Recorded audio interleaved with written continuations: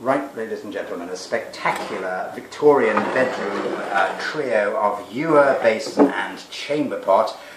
It's Keeling Brothers, I think it's called, low-sol wear, Shanghai pattern in very sort of high quality, sort of ironstone type earthenware. It needs a very, very good clean. It's got a sort of covering of sort of grime on it. It's come out of a loft in an old house in Spitalfields, London, but it'll wash up beautifully there. No chips and cracks to the rim, no cracks to the interior, I think. The the jug has an obviously sort of Art Nouveau style handle. Gilding is still present, a bit worn. Again, it's in decent, good condition there and goes beautifully in the bowl. And there is the chamberpot, which can still be useful these days, again with this wonderful transfer printed pattern in a sort of dark blue with the wonderful sort of camellias or begonias or peonies I think, hand painted. So it's hand painted on transfer, lovely trio, around 1895, 1900 I would think, buy a collect in London, Spitalfields.